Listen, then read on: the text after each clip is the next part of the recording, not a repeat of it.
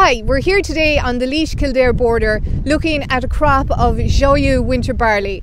This 6-row conventional BYDV tolerant variety was sown on the 21st of September at a seeding rate of 282 seeds per metre squared.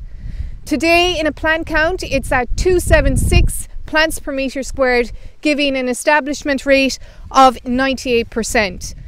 Successful integrated weed management starts with knowing your field and knowing what problem weeds are in advance of sowing. Therefore, it is critical to examine the stubbles before cultivating or ploughing and to continue to monitor the crop after establishment. From a yield robbing and ease of combine binding perspective next summer, the main broadleaf weeds that we want to control on this crop of winter barley are Cleavers, Speedwell and Chickweed. However, our first priority must focus on Annual Meadow Grass, as all herbicides struggle to control it after the 1 to 2 leaf stage. While pre-emergence applied herbicides provide the best control of Annual Meadow Grass, early post-emergence herbicides are quite effective once they're applied to a fine seedbed before the 2 leaf stage of the grass. This is very important with early sown crops because many of the herbicides have a short half-life within the soil.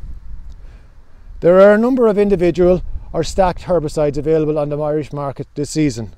Each of them have their own strengths and weaknesses. For this purpose and for ease of access, we've included a table within this video looking at the major products that are available to Irish growers this autumn.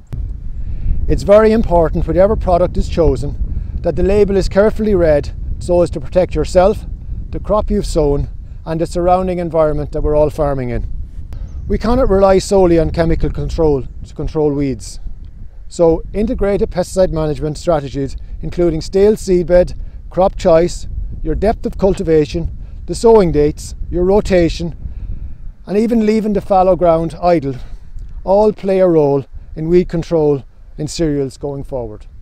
In an era of increasing herbicide resistance and with a lack of chemicals coming onto the market, we cannot rely on chemical solutions alone. IPM plays a very important role at farm level. These options include stale seedbeds, crop rotations, sowing depths and the varieties in question and time of sowing.